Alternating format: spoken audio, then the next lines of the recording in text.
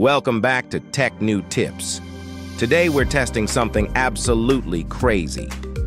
Have you ever wondered just how strong the crushing force of a train is? Well, we're about to find out by placing all kinds of objects under the tracks. From soft materials to solid metals, even a diamond.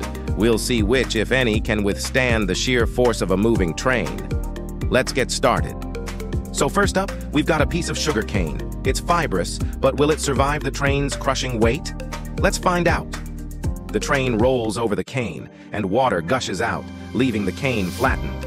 As expected, all the moisture inside is completely squeezed out, but that's just the beginning. Now let's move on to something tougher. Next, we've got two ordinary coins. Let's see how they fare under the train. The train passes, leaving the coins flattened like thin metal sheets. Wow, look at that. The coins have been pressed into flat metal pieces. These might not be spendable anymore, but they make for some interesting souvenirs. Host holds up a sturdy metal lock. Now, let's step it up a notch. This metal lock looks strong, but can it survive a moving train? Train passes, and the lock is crushed into brittle pieces. That's incredible. The lock shattered as if it were brittle glass. The train's weight is insane. And for something tough, a cow bone. They say it's hard to even chew through this, but will it stand a chance against the train? The train passes, and the bone snaps cleanly in half. Boom! That bone snapped instantly. It's no match for the massive force of the train. All right, let's test some tools. We've got a pair of pliers here and a trusty wrench. Let's see how they hold up. The train runs over the pliers and they break apart. The wrench, however, only bends. Whoa!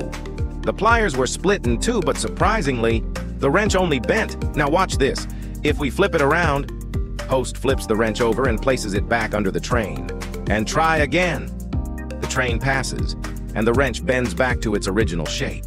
Now that's unexpected. The wrench was bent back into shape, but don't be fooled. It's definitely weakened.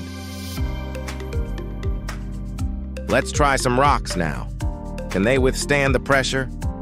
The train rolls over the rocks, crushing them into dust. As expected, no competition. These stones have been reduced to tiny bits.